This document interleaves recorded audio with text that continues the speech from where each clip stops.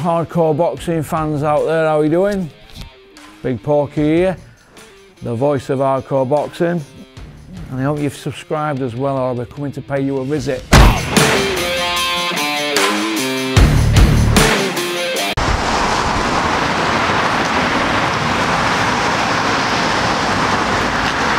Eddie, when you're going to come on Porky's Corner and answer some real questions?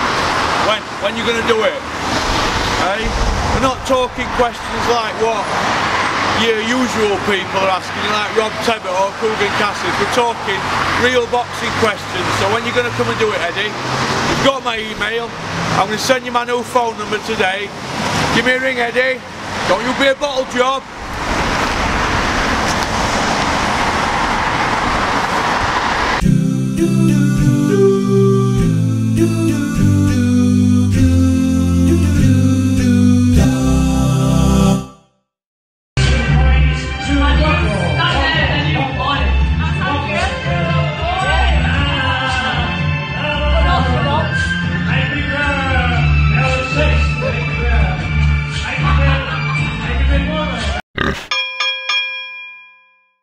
Hello all you hardcore boxing fans out there, how you doing? It's Big P here, and still, yeah, you know I'm the voice of hardcore boxing. We say what nobody else wants to say, or daren't say. Now, I've just been watching an IFL interview with Cougar Cassius, the legendary YouTuber, who's sponsored by MTK.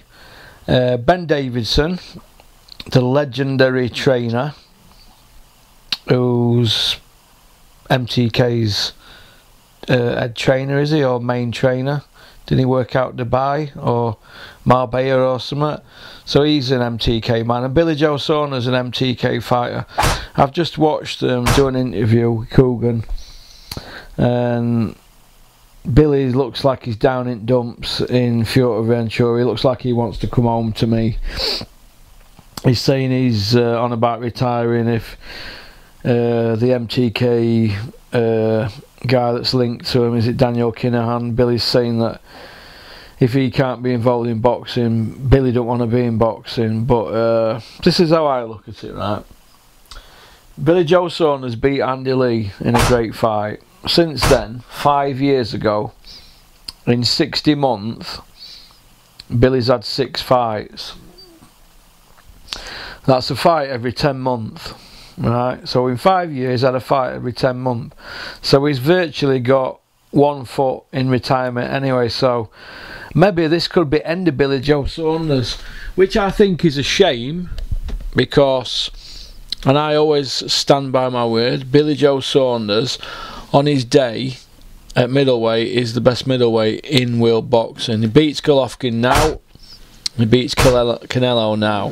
That's at 160 pounds, because Golovkin's finished in it now, and Billy's waited it out with him, hasn't he? But he's not got that far. And the Canelo, he's ended up going and fighting at 175, hasn't he? So Billy's missed them 2 big paydays. Instead, since he beat Andy Lee, he's fought Akavov, Monroe, Lemieux, Adamo, Isufi and Kosares.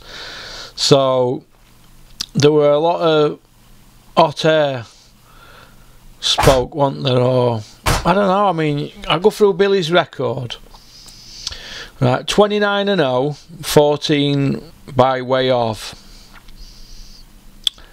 He don't get hit, does he? He doesn't get hit. Now, I look at his record. He's won a Southern Area against Gary Bolden. He won a Commonwealth that were vacant against Tony Hill. He had 6 defences of his Commonwealth. 6 defences. He won a British that were vacant against Nick Blackwell. He retained it against Matthew Wall. He retained it against John Ryder, and I think he won it outright against Chris Eubank. So also in there, he's won a vacant European, so vacant Commonwealth, vacant British, vacant European, but he won a Southern Area. Now, so he's done everything asked of him, hasn't he, Billy? He's done everything asked of him, and he's won Andy, and he beat Andy Lee for WBO middleweight title in a good fight. Now, this is how I look at it. He's not got a top win on his record, has he? Now, for a kid who were tipped to win gold at the Olympics, because he won everything else, didn't he, as an amateur? I mean, if you back up and look at Billy's career, Commonwealth Championships gold medal 2007 welterweight, 2008 European Championships gold medal, Stanzar Cup Bulgaria 2008 gold medal, 2007 European Juniors gold medal. So Billy's basically won everything. He don't really get beat, does he? He's got a fantastic record, but I look at his professional record and I think, I don't know, I just look at it, right? He beat Andy Lee. Since he beat Andy Lee for Akavov, that could have gone other way, couldn't it?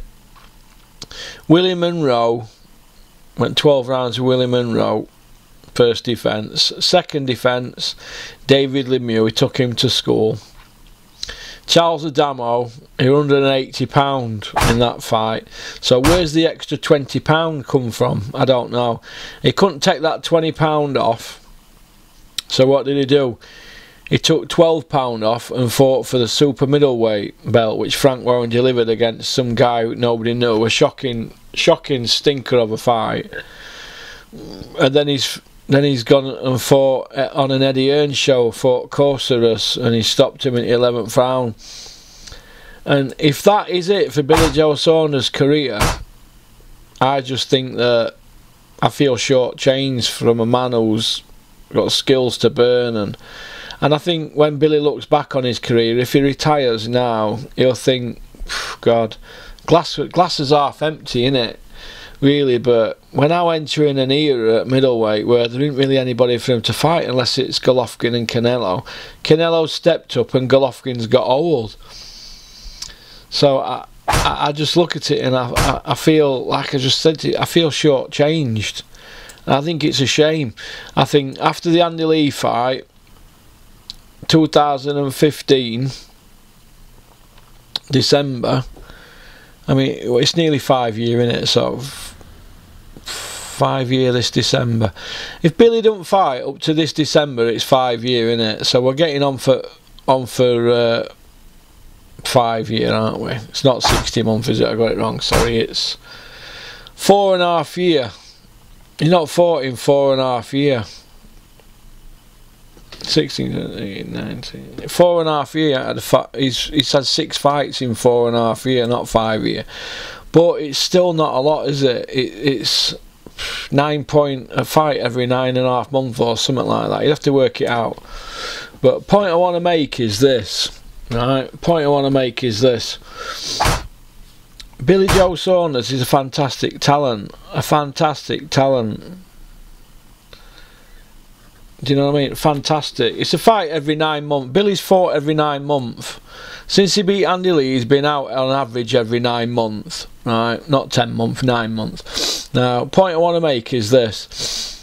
For a man of his talents, Billy should be out every 4 months, putting money in the bank and entertaining fans. But when you're out every 9 months, you're not going to have a following, and your promoter can't do anything with it. How can Frank Warren promote somebody that's out every 9 months? How can you do that? You're going out carrying off and getting yourself into trouble and beef and Twitter nonsense and this and that and saying controversial things. It's all backfired, hasn't it? And I think it's all come home to roost because he's out there now in another country and he looks to me like he's thinking, what am I doing here? What is he doing out there? He's got a lad who's younger than him training him, and Billy's in charge of that relationship, and he's already left him in an airport, didn't he? Or I mean, I know it's only messing about, innit? But would he have done that to Jimmy Tibbs?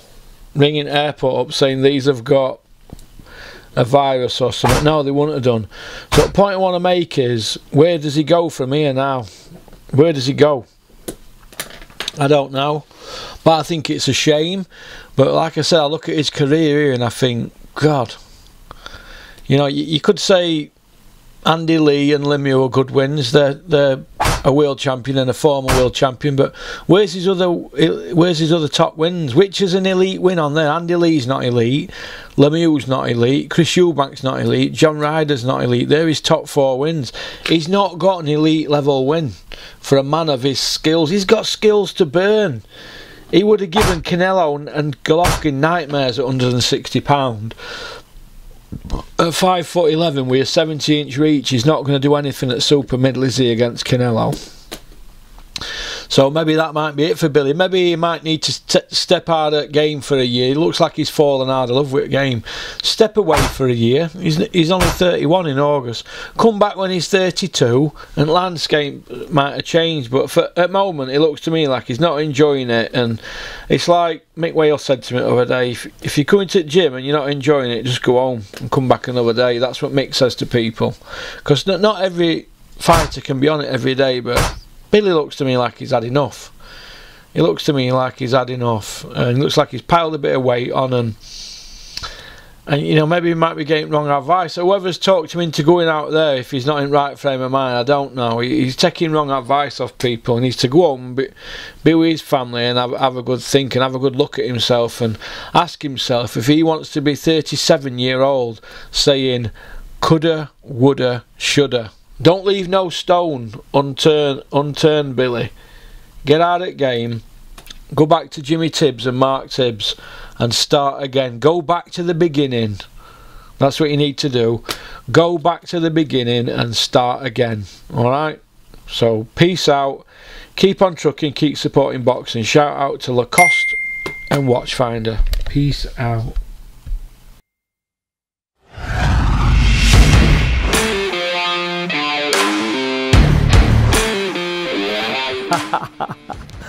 You like that one, didn't you? Right, first of all, I just want to say thank you very much for liking and subscribing. It means a lot to me, because we're on this journey together, aren't we? So anybody got any ideas for the channel, fire them over to me, porkycorner@mail.com. Alright, shout out to Innovation Alloys and South Yorkshire Packaging. Alright, don't forget to subscribe, keep on trucking.